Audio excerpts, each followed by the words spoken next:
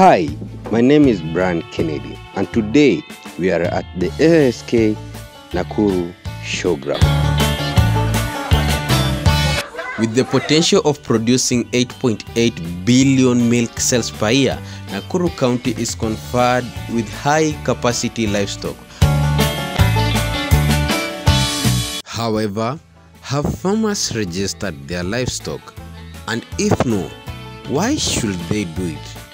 Meet Monica Onyango from Kenya Livestock Breeders Association as she takes you through this question. I'm Monica Onyango, working with the Kenya Livestock Breeders Association. We are situated here in Nakuru Showground along the Nakuru Medical Road street. Our offices is an organization dealing with the registration of livestock. We register both the dairy and the beef animals, also the small animals like the sheep, the goat, and the pigs inclusive. Registration is a process where it's done to any farmer from any part of the world. We deal with both local breeders and international breeders as well, e.g. Uganda, TZ. We even sell our animals outside the country. How is registration done? The process is very simple. When a farmer found any information more about us, and this can be sourced from one ASK shows like the one we are in today, you can tell about us.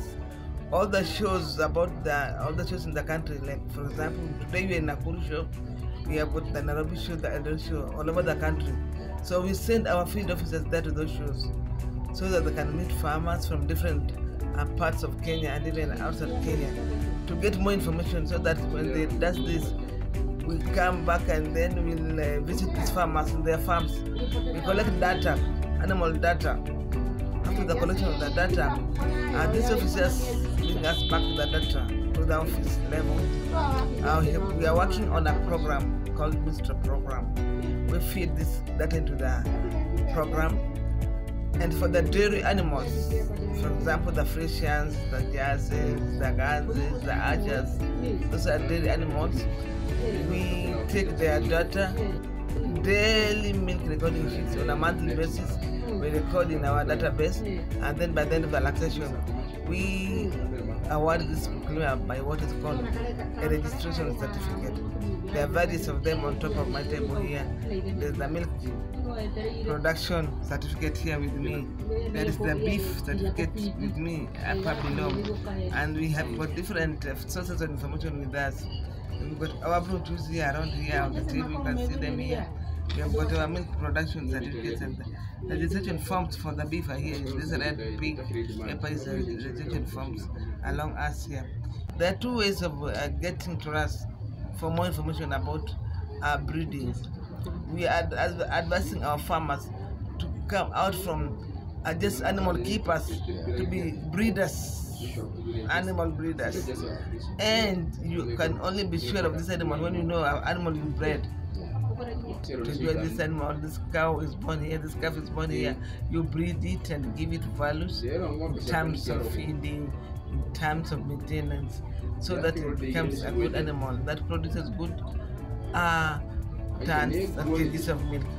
Why should you register? It's good to have a documented proof with you. Documented proof is the certificate. Like when one comes to your farm and say, I want to buy this animal, and I tell her 250, 200, 3. Then if you even I find that why are you selling expensive, I will tell him or her, I've input on this animal.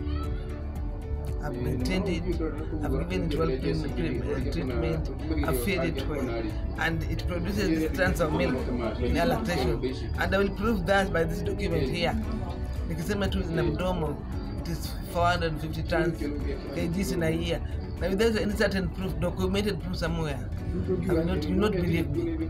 Is it? So that's why we tell our farmers to have this enterprises being public and being documented something for future free. To keep record of these animals. Like in the future, time to come, our minds are limited, so it's good to keep record. We emphasize on record keeping so that you can unaweza fuata generation.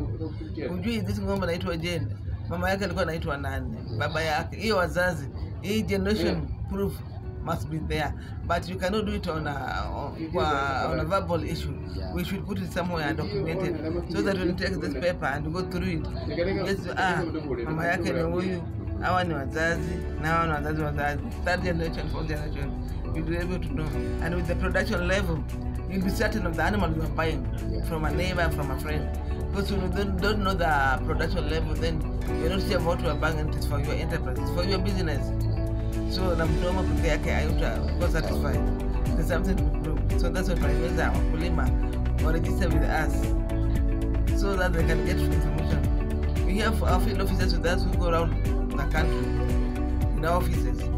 Go meet these farmers, tell them about our offices, educate the farmers on what they should do, defeat our farmers on feeding programs, educate our farmers on maintenance of this animal in the farm, so that they can go on well, they can manage their business well. We have got our brochures here that will find more about us, about our offices, which we have given out, and they are to be listed now to the farmers who are coming here to our offices. They are getting each one. For more information, you get more about us. You can visit about us on the website. You can visit us on telephone and the emails.